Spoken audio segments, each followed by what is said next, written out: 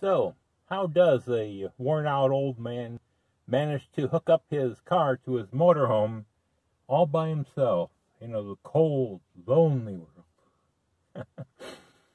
Well, I'll show you. As with any towed vehicle, you need to have the tail lights or lights working so that people know when you're turning and stopping. One option is the internal lights, and that requires disassembling the original tail lights, drilling a hole, and putting in additional lighting and running the wire underneath to the front on a jack.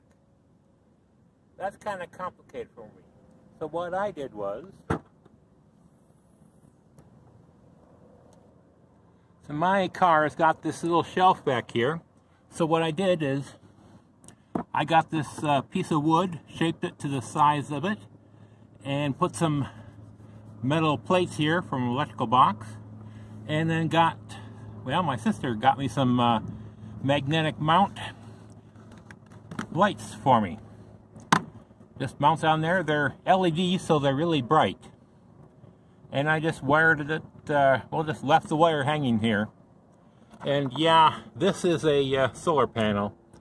I use it to maintain my car battery voltage because, well, when I'm on the road, there are days and sometimes weeks when I don't even have to drive or start the engine. It's got, you know, regular controller, plugs into a cigarette lighter that I installed. All I have to do with the trailer wiring is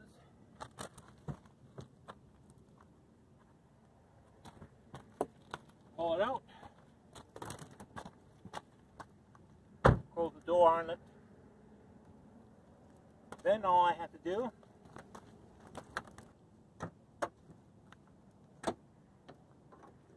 open up the hood, and then I just feed it through here.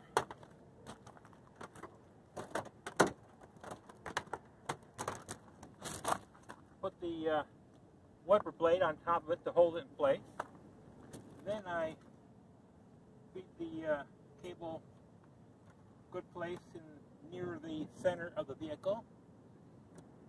Then I can just close it down on top of it, and it'll stay put. And make sure that my cable is out of the way for the next step.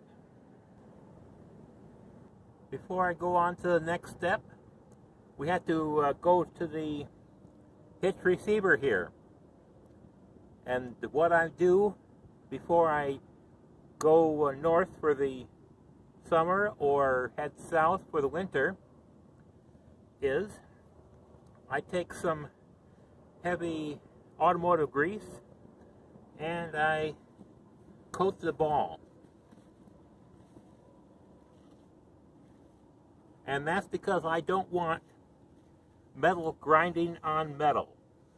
Of course, this should be done with whether you're towing a car, a trailer, or even on a fifth wheel. You need to grease up the hitch really good.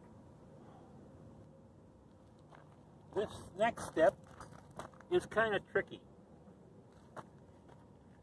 What I have to do is I have to get my tow bars up close to where I need them to be, and then sort of let them sit on the mounting posts here while I need to get a little bit of grease on the pins,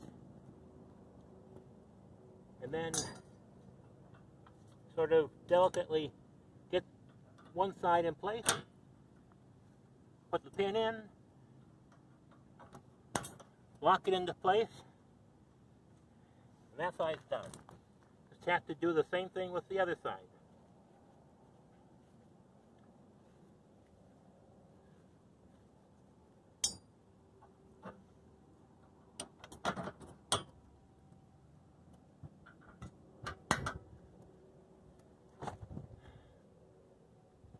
Now,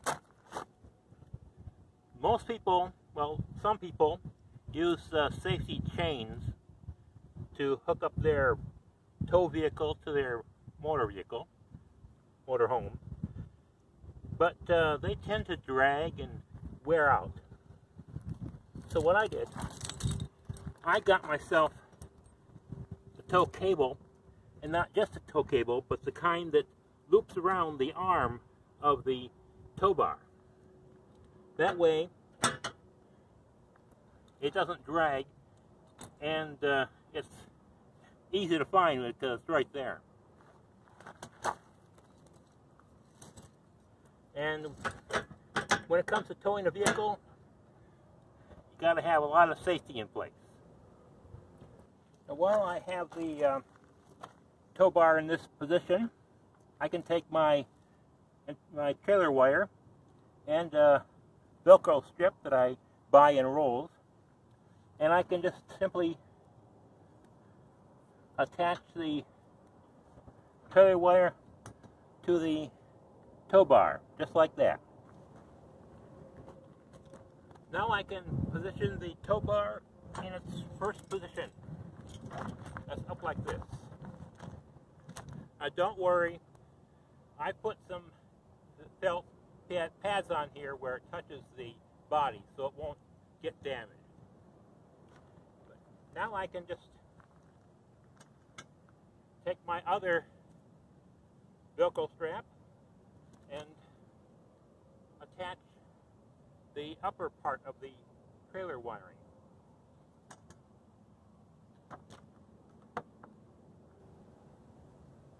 Now I should let you know that installing the frame for the tow bar on a vehicle is not for the faint of heart.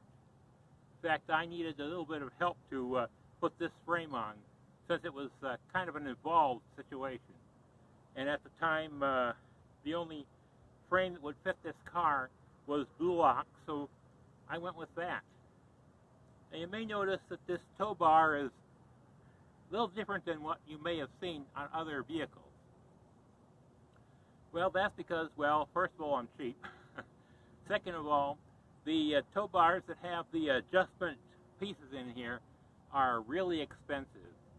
So I decided to go with this one, even though it requires a bit more work to install and hook up.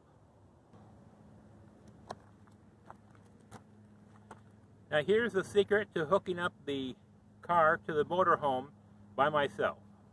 The rope and a hook. Now this isn't just a standard nylon rope, and it's not a twine nylon rope. Twine would have scraped the body, and nylon would have been a little slippery. This is weaved cloth, so it's smoother and I can get a grip on it. So I just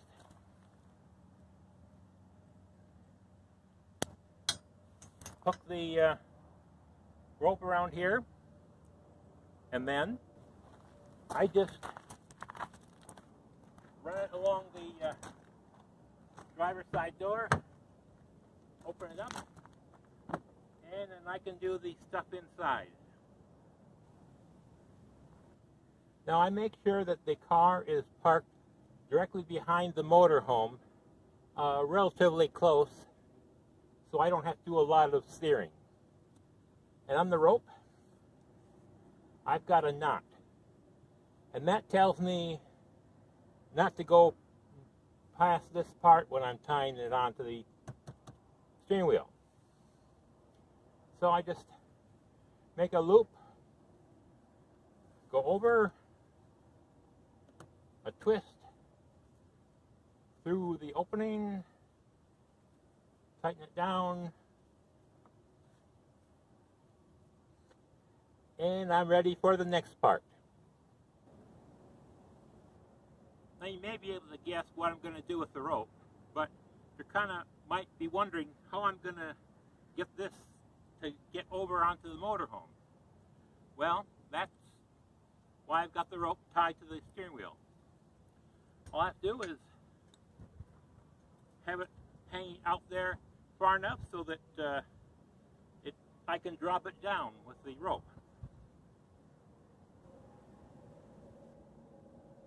As with any operation, you have to have the right tools to do it right.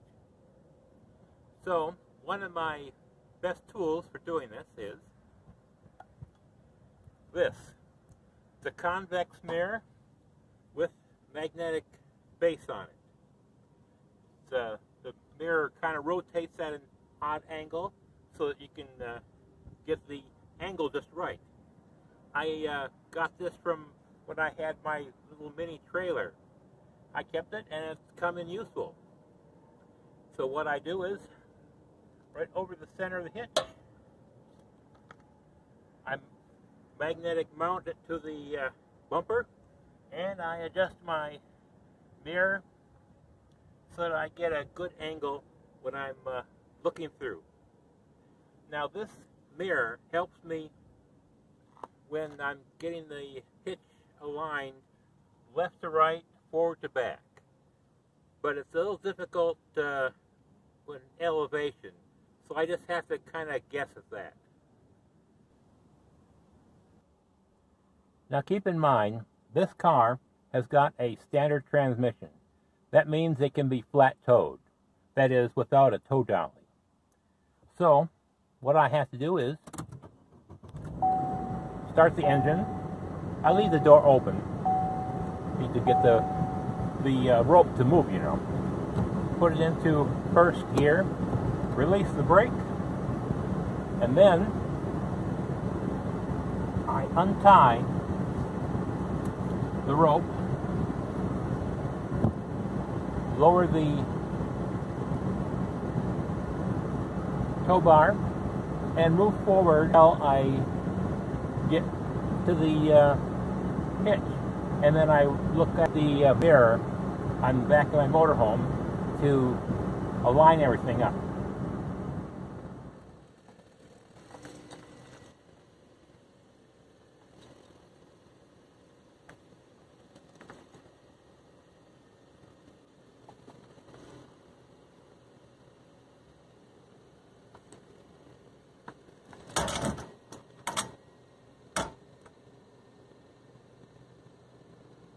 Now I can lash it down.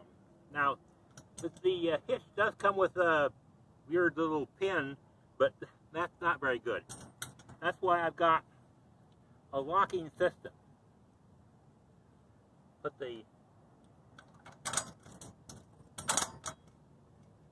latch down, put the locking pin through, put the lock on, and that's not going to come off.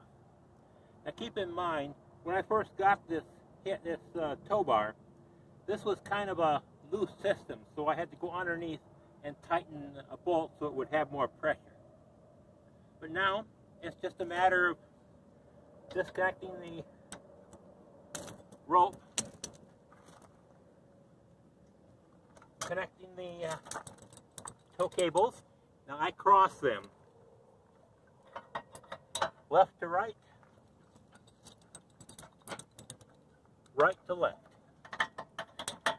And then my trailer cables, I just plug them into the four-way connector on the back. I just have to double check everything, and I'm pretty much ready to go. It's just that simple. Well, if you call that simple. And then when I reach my location, when I want to disconnect the car, I pretty much reverse the situation, except I won't need the mirror and I won't need the rope. Just disconnect the trailer wiring, disconnect the cabling, remove the pin on the lock, lift it up. That'll loosen the pins on the front here. Just pull them out, and I can store my tow bar against my motorhome if necessary. So that's pretty much it. I hope this is helpful for anyone that is worrying about how they're going to tow their car and how they're going to hook it up all by themselves out here in the middle of nowhere.